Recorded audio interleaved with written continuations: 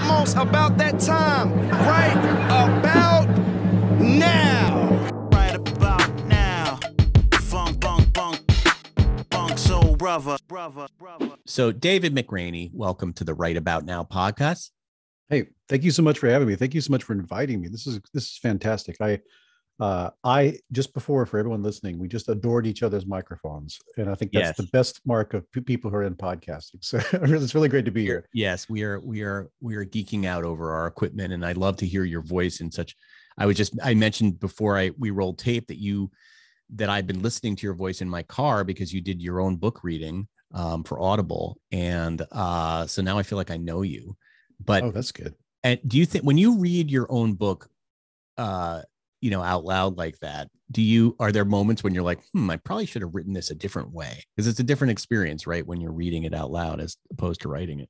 I think what happens mostly is I just remember everything that led to that sentence. Like it's a truly psychedelic experience of remembering all the years, or maybe for one particular section, I'll remember that all the days that I spent with that person, or I'll remember all the emails that led to the books, that led to the literature, that led to the next emails, that led to the interview, that led to I didn't understand this, and I spent way too much time in the shower thinking about this, and then I wrote on the wall, and then you it's when you're reading it out loud, you're like, this is one sentence. This one sentence was a big part of my life, and the person listening will never know that. And I can't stop right now and go, hey, everybody, before I say this next thing, I just want you to know this was crazy.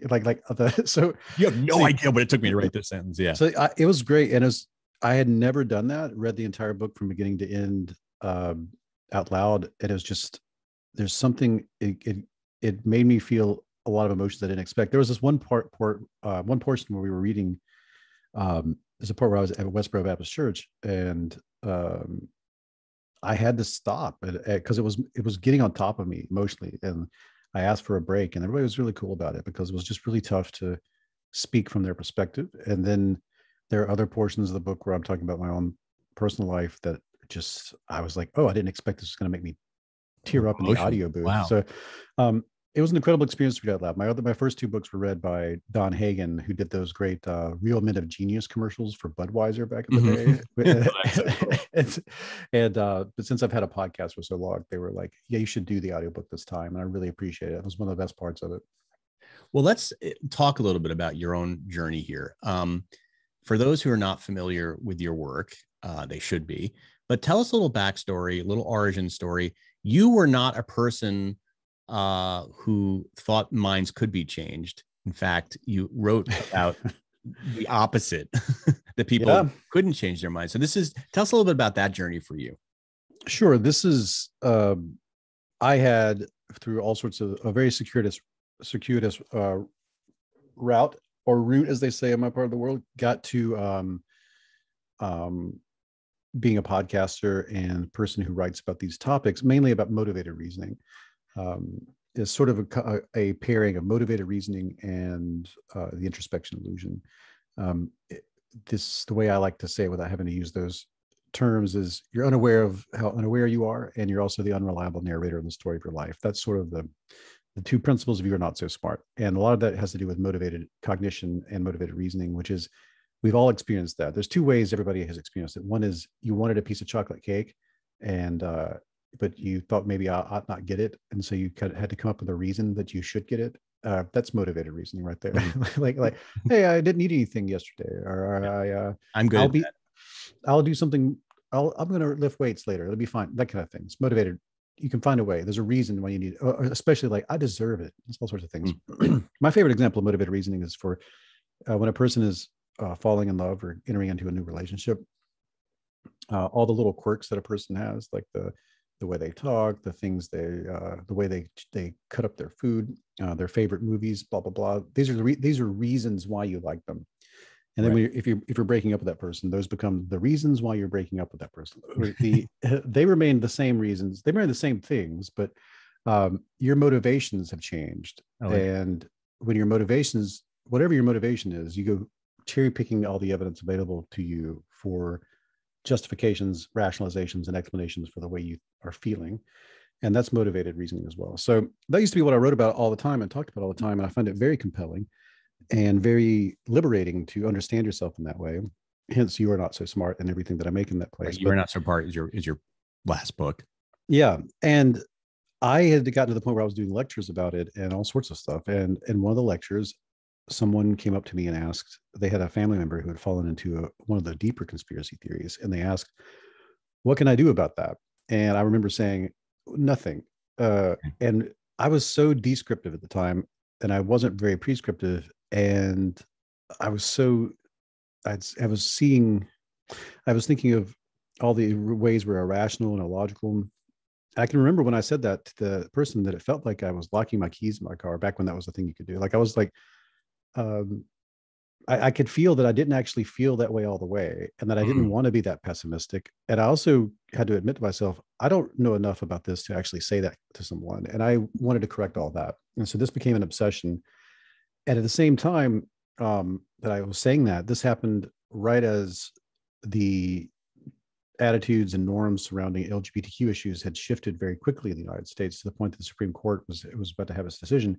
And it was plainly evident to me, look, we can change our minds, because I looked at the polling on that, and about 60+% of Americans had flipped over the course of about 5 years from opposed to in favor of same-sex marriage. And that was one of the fastest shifts of public opinion ever recorded. And it happened, like, if you weren't involved in the activism, it seemed like it happened overnight. If you were involved in the activism, you were aware that it took decades of work to get to that sort of point. But when it did flip, it flipped very quickly.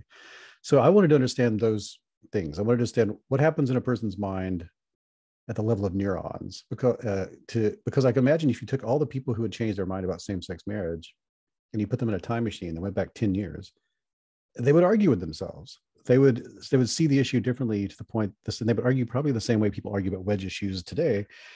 So what happened in the interim in their mind, in their brain? I wanted to understand that. And then I also wanted to be able to go back in time and give advice to that person. I wanted to be able to say to the person, when I said, you can't, I wanted to say, well, here's what you should do. And so and that took years to figure all that out. But how many years? So you were, because this book has a lot of reporting. You're on the ground in a lot of different places. You're talking to a lot of different experts. How long did it take you to write this book? Altogether, almost 6 years. Wow. I had the podcast that whole time. So sometimes I'm on the ground out in the world doing that. Sometimes I'm bringing guests on my show to back up I have that benefit of being able to ask scientists to come on the show. So back and forth, almost a full 6 years. The manuscript was almost ready to go shape a couple of years back, but then all sorts of publishing world things happened, and COVID happened, and so we pushed back the release date. But yeah. So before we get into how to change people's minds, there are two things I want to get through. First of all, let's talk about what that actually means. I want to make sure that everybody understands what we mean by how to change somebody's mind. How do you describe what that is? I love that you asked this question up front. I wish this is the thing. Like, my answer to this question could take 6 weeks if you wanted to let me go. There's 2,000 plus years of philosophical discourse on this matter. And there are books that don't even get close, that take an entire book to just talk about, what is an attitude. This is a phrase that isn't common in every culture, and it can mean just about anything. So it's important that we kind of like zero in on what we're talking about. To change your mind, I know that you can take 1,000 different mental constructs to talk about this. I try to reduce it down to something easy in the book, which is beliefs, attitudes, and values. It's in the end of the day, it's seeing the world differently than you saw it before. It's interpreting it differently than you saw it before. And it's understanding it in a way you didn't understand before. And that usually happens through an update of some form of a belief, an attitude, or a value. A belief being information that's encoded in the brain that carries with it some sub-emotional sense of confidence about the thing. Like that saying that Patrick Stewart plays Jean-Luc Picard. Like that is a, and that's not just information encoded in your brain. You also are pretty confident that that's true. I could also say, but did Sinbad play in a movie in the 1990s in which he was a genie? This is something that is information encoded in the brain that some people feel is a belief with high confidence, and others feel low confidence that that's true, and then we disagree. So there's a that's beliefs. Whereas attitudes are different. If you ask a person, do you think the president's a good president? And they say yes, that can feel like they're expressing a belief, but they're expressing an attitude. That's an emotion. That's an emotional evaluation of positive or negative regard towards something. And it can be toward anything. It can even be toward another attitude. And then values are where you place something in the hierarchy of your personal hierarchy of what's important. Where should your time and effort go? And all of these things inform each other and mush together in a way that forms our beliefs and our attitudes and our values and our opinions and our notions and everything that we think of as to how a mind makes sense of the world. Altogether, they form what we consider a subjective model of reality, of what is and what isn't. And these are the things that change when a person changes their mind. And if your goal is to persuade someone to change their mind in some way, you'll have more success if you upfront kind of express to yourself first, what is the very thing that I'm looking at, that I'm hoping is different? Do I want this person to flip from thinking this is true to false, false to true, positive and negative, negative to positive? Do I want that thing that they consider more important than this to be now considered less important than this, and so on? If you have a better, more accurate, clear view of where you're headed, you'll be more likely to get what you want out of it, because a technique that aims at a belief isn't very good at aiming at an attitude, and vice versa. And so that's pretty much where it's at. I'll give you a one slightly deeper answer to this, which is at the level of what's going on in the brain. It's assimilation and accommodation. Assimilation and accommodation. This was first put forth by Jean Piaget. It's the great psychologist Jean Piaget, who many people associate with. If you ever get a drink at a bar and they give it to you in a very tall glass, and you think, "Wow, they gave me so much." I hope you remember your Piaget, where they trick kids into thinking they get more liquid magically by pouring it from a low short glass into a thin tall glass. Ooh, he did all that in pursuit of this, what he called the epistemic genealogy. I think I have genetic epistemology. Unbelievably, I have the book right here behind me. Nice. This beautiful book, well-worn. Yeah, look at that. By Jean Piaget. It's the idea there. Assimilation is whenever you take novel information or ambiguous information and you make it less ambiguous, you disambiguate it by fitting it into what you already understand about the world, your existing model. And accommodation is when you take information that you were previously interpreting through your model, but it's just become so anomalous to the model that you need to update the model instead. So the way I describe this in the book is when a child sees a dog for the first time, they point at it and you say, "Look, dog," and something categorical happens in their brain, something like non-human, walks on four legs, furry, dog. Then later on they see a horse and they point at it and say, "Dog." Now, that's an attempted assimilation. That's like, well, look, it's got four legs, it's furry, it's non-human. This fits into my existing understanding. And you say, no, that's a horse. Well, now they must accommodate that the category that used to contain all things like that needs to be sit inside a slightly larger category. So horse and dog are now part of something like animal or creature or something like that in the mind of the child. And they literally have to expand their mind to accommodate this larger model of reality. That's accommodation. And we're doing both of these things at all times. That's how we change our minds constantly. Either adding to what we understand via interpretation or updating our interpretation via disambiguation.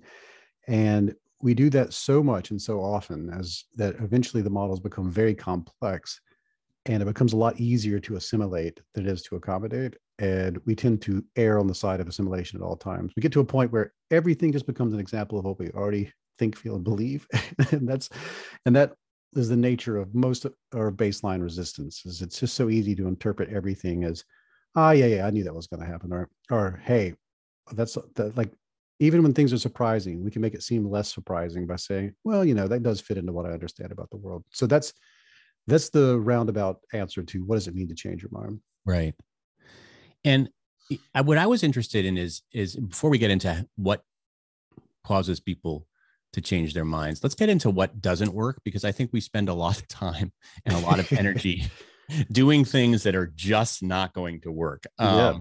And one of the things I found really interesting is that you said, facts, just throwing a bunch of facts at people doesn't work. Like trying to get people to change their mind by saying, yeah, but no, this, this is this study in 2014, and you said this, and the news media is constantly trying to do this. They're always trying to fact check, Trump or whoever, and as if that's going to like change the minds of that party and the people that support Trump. And we know that just completely doesn't work. And anybody who's ever had the kind of argument with the uncle, at Thanksgiving, the Fox watching uncle at Thanksgiving, and you're throwing out a bunch of facts, they have their facts, right? Mm-hmm. Alternative facts. And it actually makes them more entrenched, I feel, in their beliefs than less. It actually causes them to be quite defensive. It actually backfires. Mm-hmm. So am I correct in saying, like, what are things that the mistakes people make in trying to change other people's minds and their own minds? Yeah, it feels like this would work, right? Like if the issue is harmful and you're aware of the harm, like you can feel like you have the moral high ground. Yeah. Especially if you're engaging with someone who is prejudiced against you in some way. If you know a lot about the issue and you researched it well enough to the point that you are pretty sure that the evidence is on your side, you can be like, well, the facts are on my side. And it feels like, well, then all I have to do is dump a bunch of information on the other person. They will read that, they will look at that information, and then they will interpret it exactly the way that I did.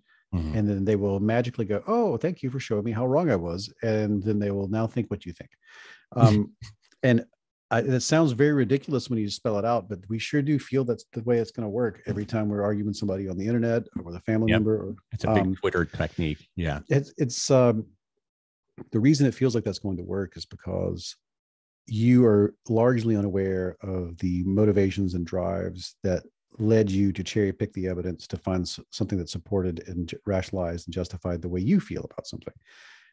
It feels, it's sort of like that example earlier I was talking about. When you fall in love with someone, you find all these reasons why you feel that way, and then when you're falling out, you find all these reasons. The same reasons become reasons why you didn't. It's the motivation has changed, but the information is sitting there being just as neutral as it was before. Well, that's also true for political issues or for anything, even for like flat earth or conspiratorial things. Like people usually start with some sort of motivation in play, and then they go looking for evidence that will support the way they feel about it, or that will bolster their group identity or something. And you've done the same thing. And then once all that has been done, you're left with all those arguments inside your mind. And then when someone asks you, why do you feel that way? Why do you believe this? You'll start presenting those justifications that you worked so hard to put inside your head as if that's why you feel that way, when really it's not what brought you to those justifications in the first place. The CDC tried this with, we're talking about prior to COVID. They did this with vaccine messaging related to like MMR vaccines and stuff. And they tried all sorts of fact-based approaches where you give people all this evidence, even show them pictures of children who are suffering from like measles. And what they found was that people tended to update their understanding. Like if they were factually incorrect, they would say, well, thank you for showing me how factually incorrect I was about that. Well, tell me how do you feel about vaccinating? Like, I'm now even less likely to vaccinate my child than before you showed me all this stuff. And the reason is because they're counter arguing in their mind every time you present this information, or they're interpreting that information as evidence that they were right all along in some way. Interesting. And what you're doing is bolstering the worldview, and the attitude that brought them to that worldview has never been addressed in the messaging. And that's why it doesn't seem to work. The same thing happens in a political argument. I'm dumping all sorts of facts, hoping to copy and paste the way I feel into you. But my reasoning process that led there can never be copied and pasted into you. Your reasoning process has to arrive at something else.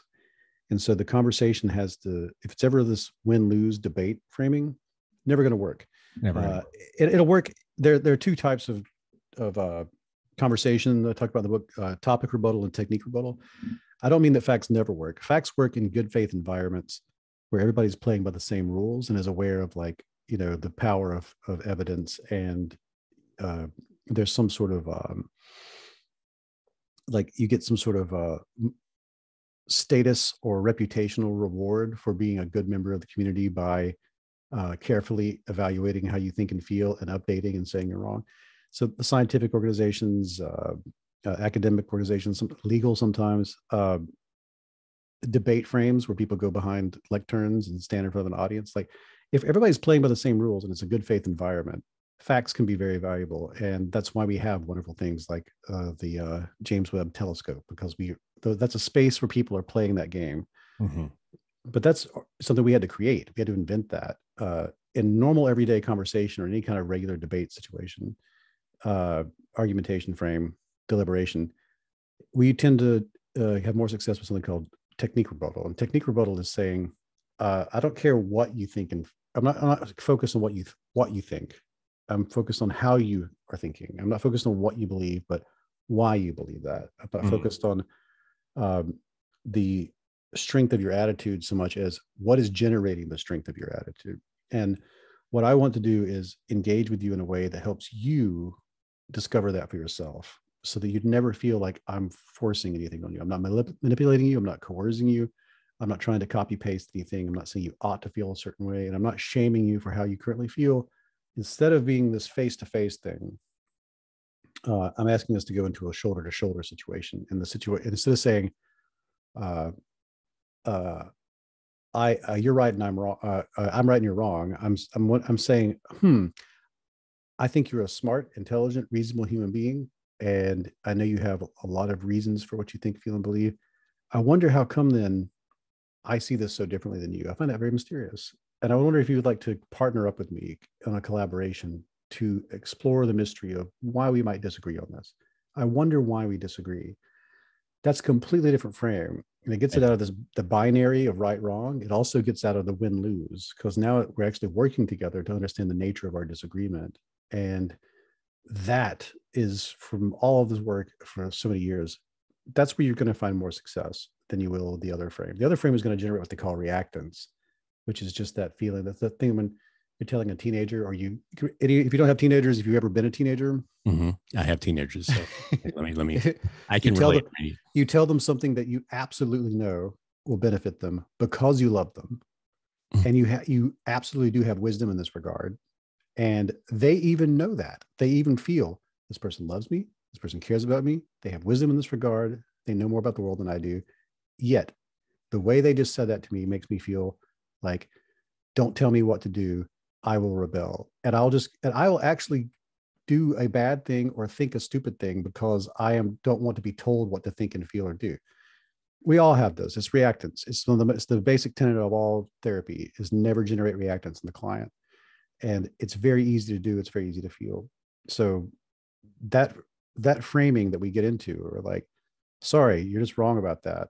Like what the other person feels is, you think I'm stupid, or you think I'm untrustworthy, or you think that the group I'm associated with is a bad group to be associated with. How about no? How about this conversation's over? Or they'll push you, and then you'll push back harder, and then you get into the pushback framing of goes into a loop, a negative feedback loop, where you just eventually have those. I hate the phrase, let's agree to disagree. Like we already agreed to disagree. That's how this started. That's the most. What you're saying is, let's not talk anymore because I don't like talking to you, which is totally okay to say, but that's also the end of the conversation that you could have had. Yeah, that's almost as bad as, okay, you do you. I mean, you're really saying like, well, you're an entity that exists in this world, and I have no desire to interact with you anymore. Thank you. Bye-bye. Yeah, thank you. Goodbye. We are closed.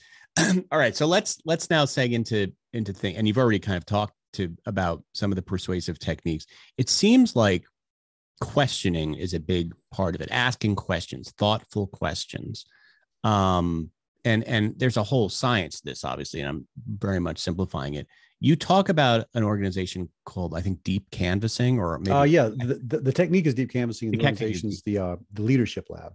The Leadership Lab, which is in my backyard here. I write it here in LA. Mm-hmm. And I've got to go and hang out with these guys because they would love that. They would love that. I would love to learn more about their techniques. And so this is explain what the lab does, what this organization does, and what deep canvassing is, because this is one technique of persuasion that you. Sure. And to preface this, I spent time with people who are in cults and pseudo cults and spiritual communities and so on. And then I spent time with people who left those groups. And that's one sort of angle of the investigation, is to try to understand the science behind all that.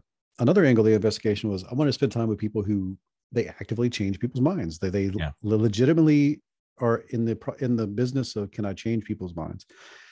And I was astonished to meet all these different groups. Deep canvassing is one. Then there's street epistemology and smart politics and so on. And most of them had done this A/B testing thing where they would have hundreds, with deep canvassing, they had, at this point, they've had almost 20,000 conversations recorded on video. They throw away what doesn't work, keep what does, iterate, and then land on something that works consistently. And all those organizations doing that, this was probably the most thrilling part of the whole book process for me, was, wait, they all had the same technique pretty much.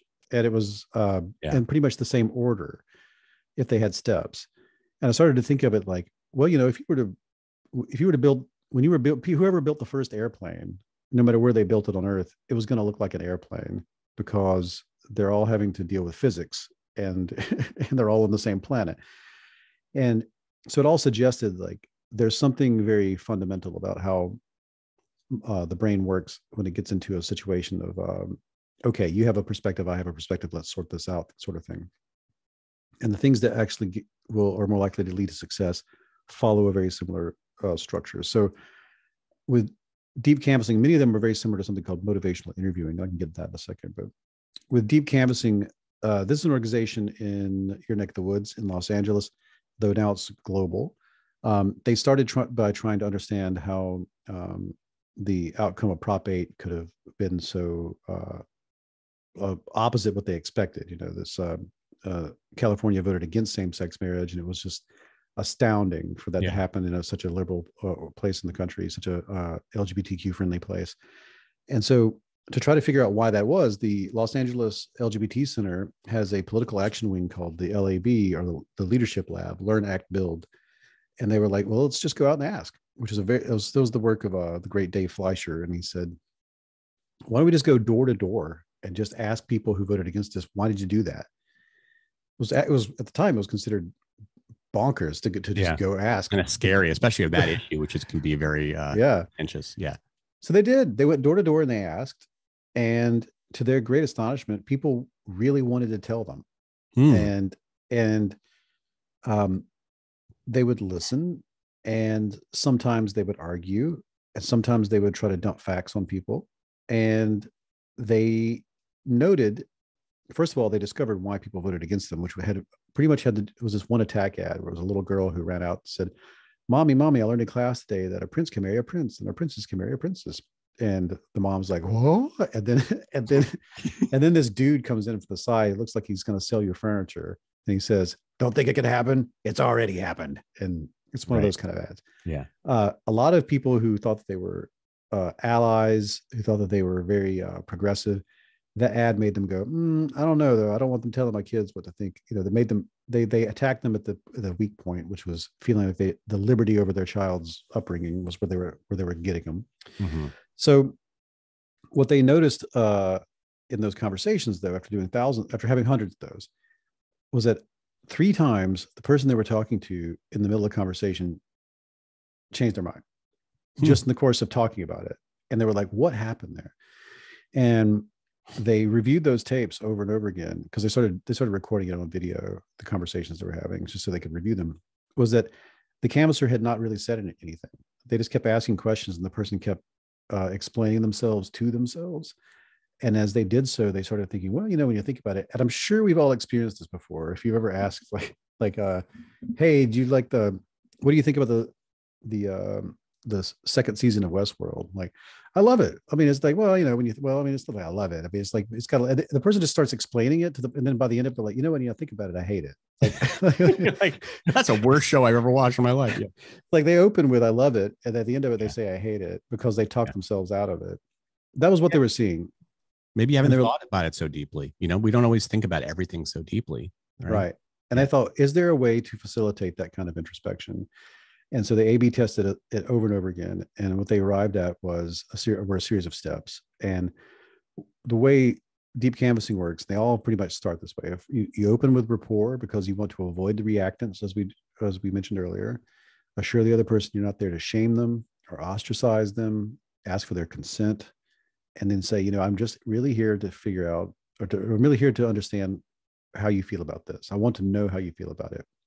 I will be a compassionate, non-judgmental listener to your views. And then there's almost no one I can imagine who wouldn't say, yes, I would love to tell you how I feel about this issue. Mm-hmm.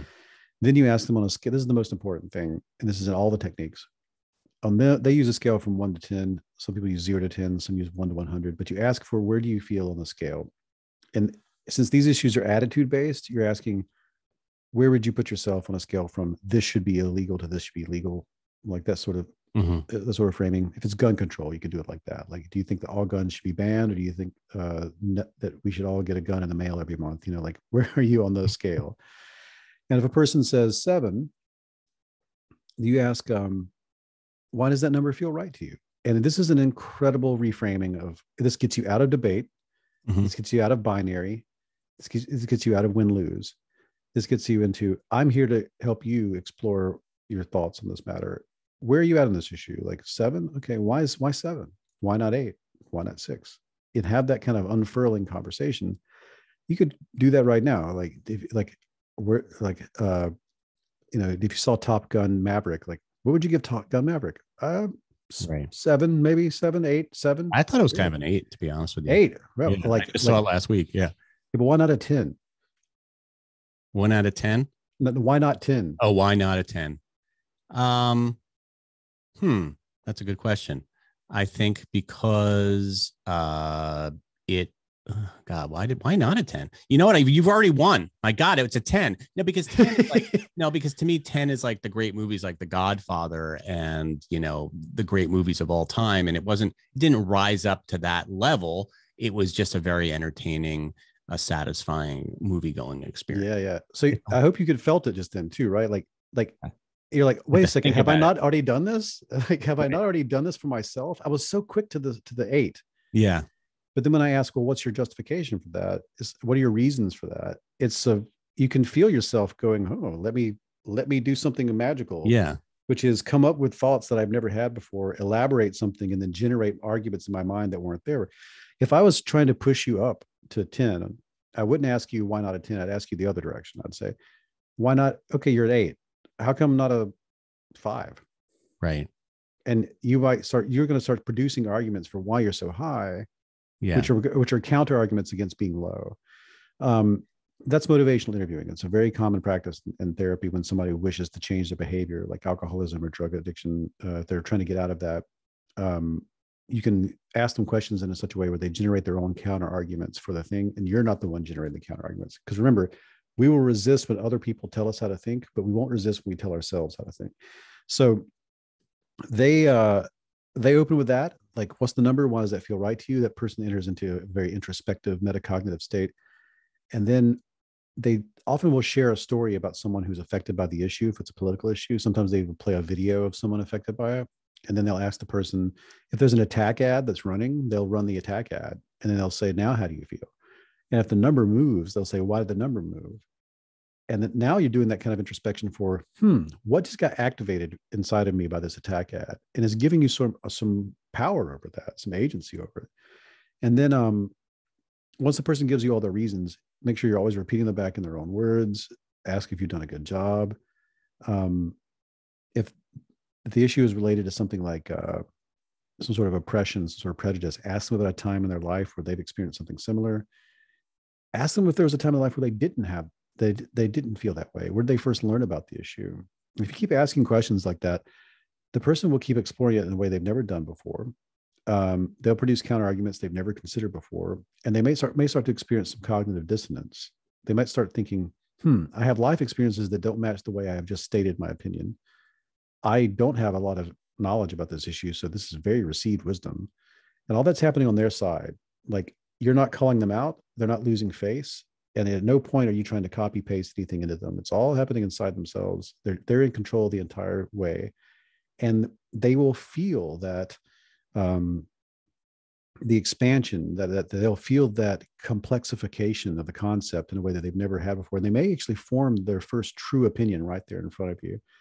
And allowing a person space, because what you're really doing is giving them space to think.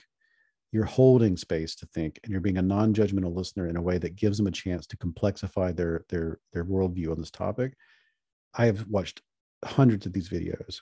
It doesn't seem like this is possible, but people routinely talk themselves into a new position, and it's almost always in the direction of less prejudice. If it's an issue that involves that kind of thing, if it's an issue of absolute certainty, like something like the earth is flat, like a person will leave a state of absolute certainty and go to a state of I could be wrong about that. It's incredible to see, and that's deep canvassing in a nutshell. And it's so effective right now that it's being used in political campaigns. In the midterms coming up, there will be phone banks around the country where hundreds of people will be using deep canvassing to call voters and affect their attitudes on a variety of issues. But this technique, and this is similar to the technique that you described later in the book, the street epistemology.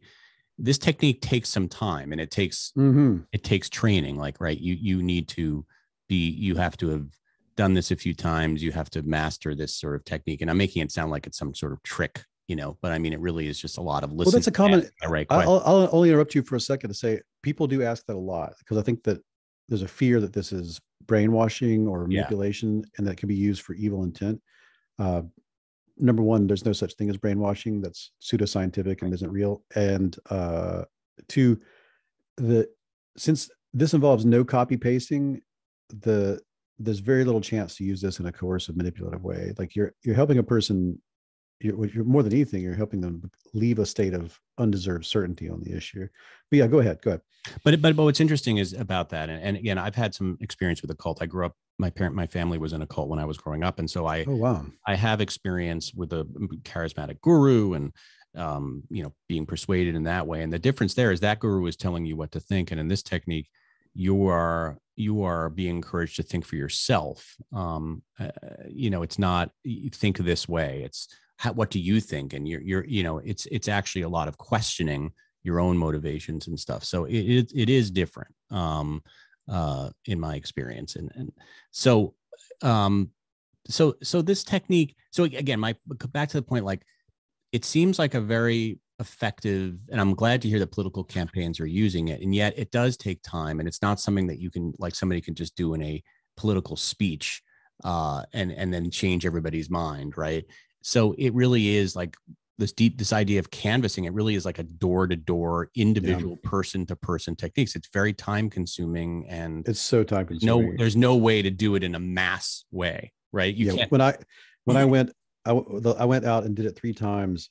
Each time it was a group of 75 to 100 people in pairs, one person recording, one person talking, and like it was incredible how difficult it was. I mean, I remember Steve telling me, the person I was canvassing with, Steve DeLine, he was like, because I almost died. I was like laying in the shadow of a car, sweating and dying. And he was like, "Yeah, this is why campaigns don't do this. It's a lot harder than shoving some flyers in somebody's face. Like, this is tough." And it has to be. Does it have to be face to face, one-on-one? It works much better face to face. There's lots of scientists researching different ways of this kind of interaction online, text-based and that sort of thing. Zoom type. COVID did give us this, which is the ability to talk to each other in this way.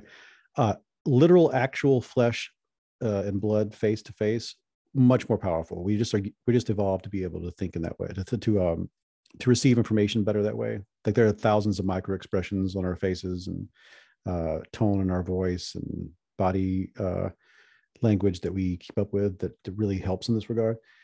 Next best thing is video, and then when it comes to talking to somebody online or by text message, you have to be really particular, because it's so easy to misinterpret, and it's so easy to not know you have to do so much work to make sure the other person isn't misinterpreting what you're about to say.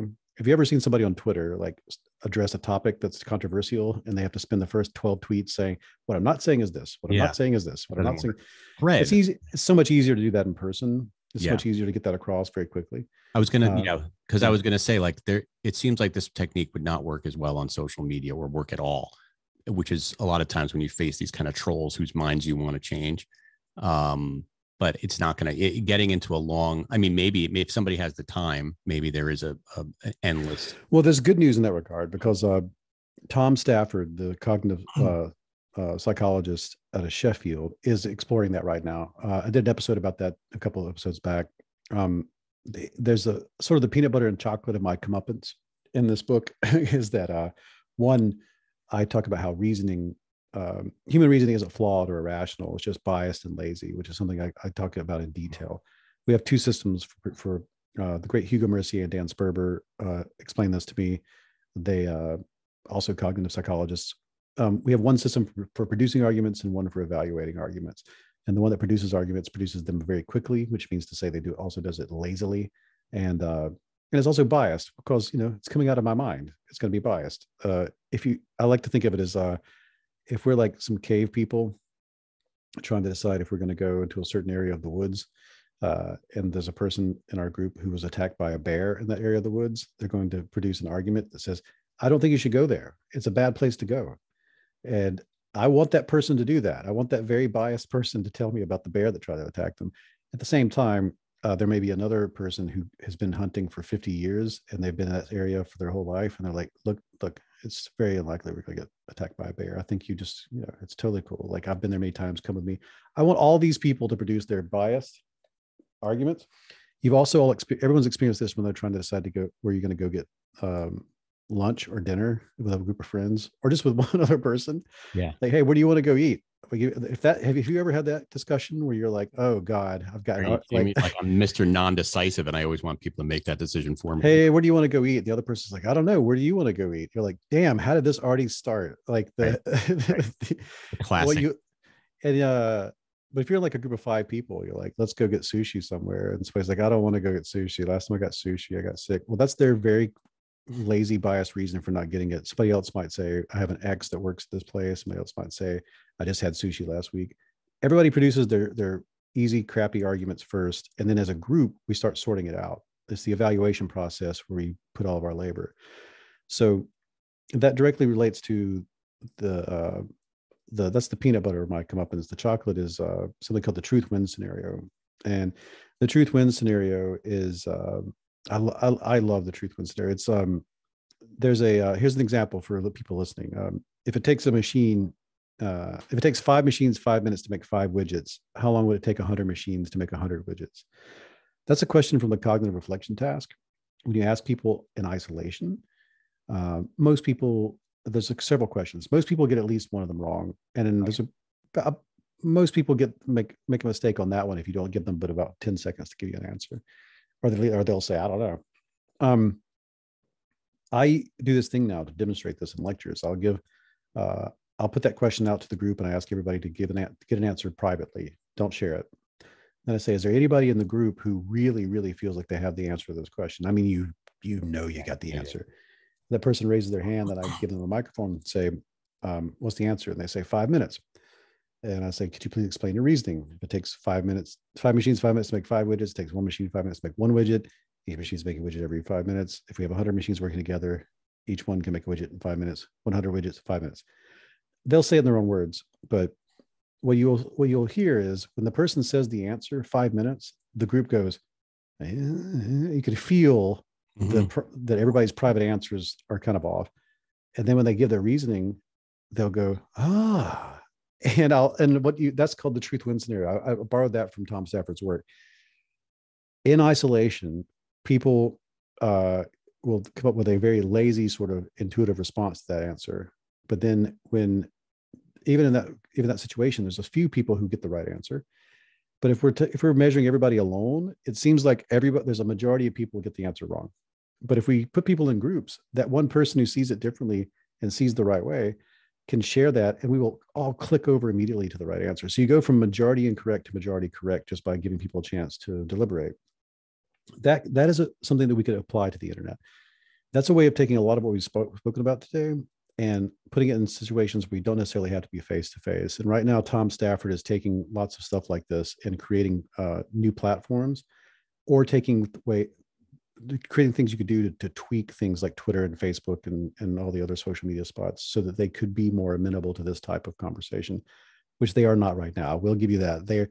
They are set up for the argument production thing, not the argument evaluation thing. It's very easy for all of us. Resolution thing. Yeah. yeah. We don't tend to close our loops very well. No, we just get to, like you said, the confirmation bias is just, we just get little dopes of dopamine for, getting agreeing. Social media is great for grouping up, but it's really bad for, like my friend Alistair Kroll said, here's the internet in a nutshell. I know we're over time, but I'll say that, he said, when you say, I would like a grilled cheese sandwich on the internet, you're not saying, you're not making an argument for grilled cheese sandwiches. What you're saying is, who wants to join me in the grilled cheese room? So it's a lot different than like if you're with a group of friends saying, hey, you want to get a grilled cheese sandwich? Because in that situation, you're making an argument. You're like, this is what I want. What do you think? Online, you're just saying like, who else wants exactly what I want? Let's go leave everybody else behind and go to the room where we are the only people who want that thing, and we'll all get it. That's what the internet does. And once we're in our little groups like that, it's really tough to not get polarized. It's really tough to not get into us versus them thinking. And that it's really tough to have the kind of conversations that lead to the truth in that way. All right. So we have like 5 minutes here, right? Because I think you have to go like 10:55. Yeah. I got an interview at the hour. Yeah. Okay, cool. I was interested in the beginning of the interview. You said that when you were reading the section about the Westboro Church, that you got a little bit emotional. And I'm curious, tell us a little bit, in brief about your experience of going to that. And people might need to know a little bit more if they don't know what the Westboro Church is, and then what you learned and why that kind of made you a bit emotional. Sure. And like I wish we had more time. I'd love to hear more about your experiences growing up around cult. I'll come on your podcast. Let's do it. Let's do it. Be fascinating. Home for home, as they say. I love that. Yeah. I grew up with a couple of LGBTQ friends, my uncle, and I had a really close friend named Mikey. How do you feel it coming up, man? I already feel like my eyes going glassy. I had a really close friend. His name was Mikey. He died of pancreatic cancer at the age of 39, and he died right before the Supreme Court decision. And he was just lived in Mississippi and just lived in the closet, right? The southern closet. And he had been beaten up a couple times, and spending time at Westboro, at the time I went there, they were about to protest Hallmark the next day. I went there on Valentine's Day to their Valentine's Day services. And the next day they were going into Kansas City to protest Hallmark for creating the first same-sex Valentine's Day cards. And it was deeply emotional to hang out with them in a way where I wanted to maintain objectivity, just in the sense that I didn't want to ruin the interviews. But I mean, I certainly wasn't being objective. I certainly felt a righteous, like can I curse in the show? Yeah, sure. I was fucking horrified and angry at them in a way, but they also were expecting that, and that was what gives them their power. That's what they like, that energy. Yeah, they've trolled their way into fame, and they know that. That was deeply emotional, but also like I went to the Baptist. They're a Baptist church, right? I grew up in a Baptist church. And when I was sitting there in the pews, the thing that washed over me was I expected this to be like some sort of something out of a movie, like at the end of a staking dirt road with like creepy, ghostly trees everywhere. It was just a Baptist church. I've been in this 1,000 times. And the thing that was most unsettling was that it was familiar to me. Yeah.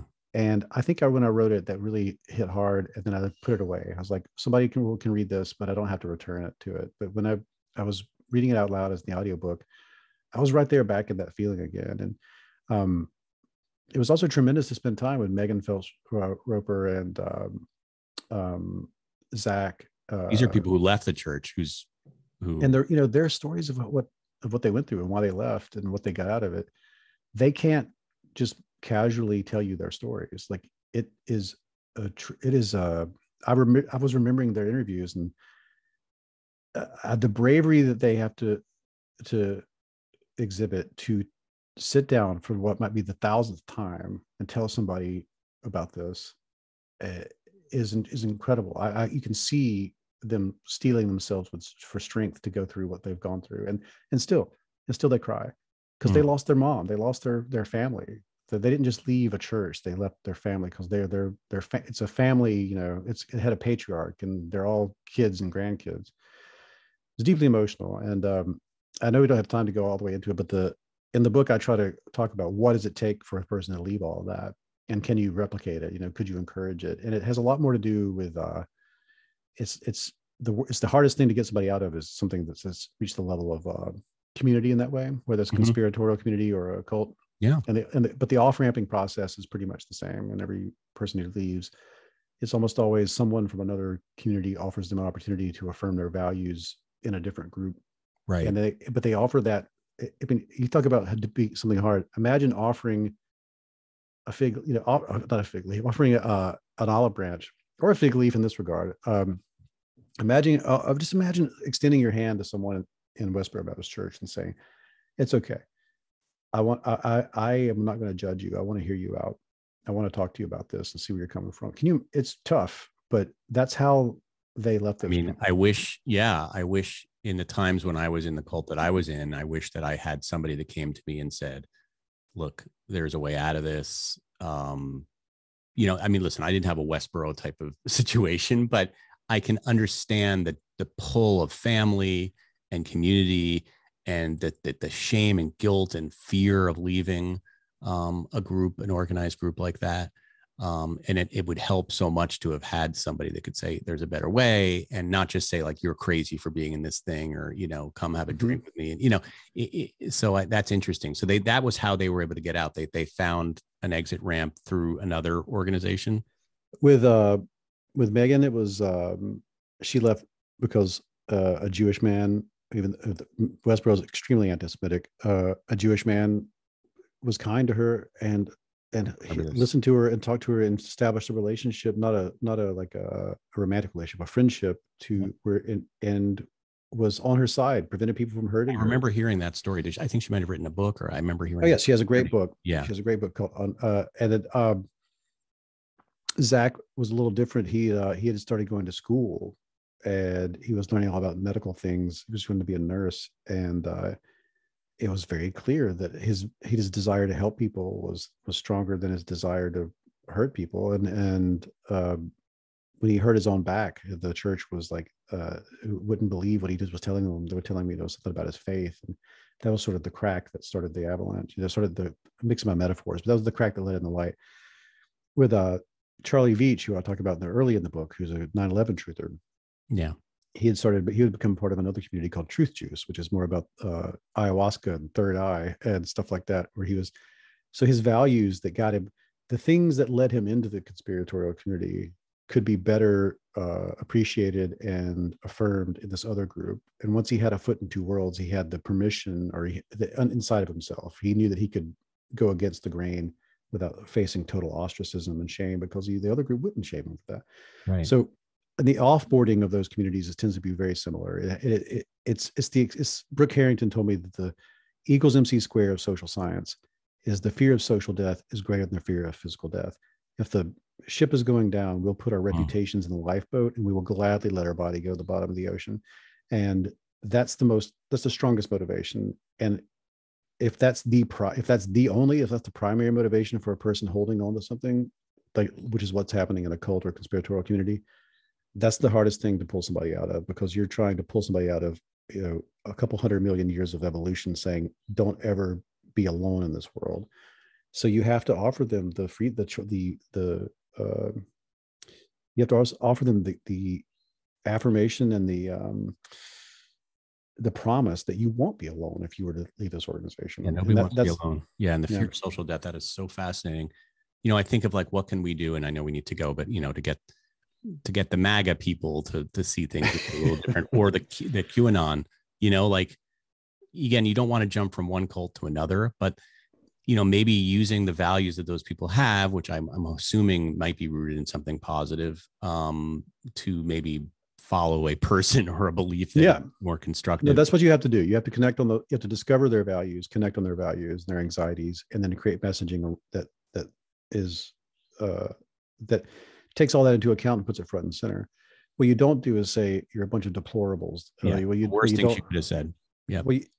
What you don't do is say The things that you value in this world are dumb, and you shouldn't think that way. So, but like when it comes to environmental stuff, and I'll leave you on this. Like, I cut this out of the book because it was just too much stuff at a certain point. I cut out about 45,000 words, but there's a very specific messaging. If you want to talk about environmental issues with somebody who's really, really MAGA hatted out on you, you just say something that you don't say, we're all in this together. You don't say, don't you want to make the world a better place? What you say is, America would be really, what we're trying to do, America will be so weak if we allow the climate change to get out of control.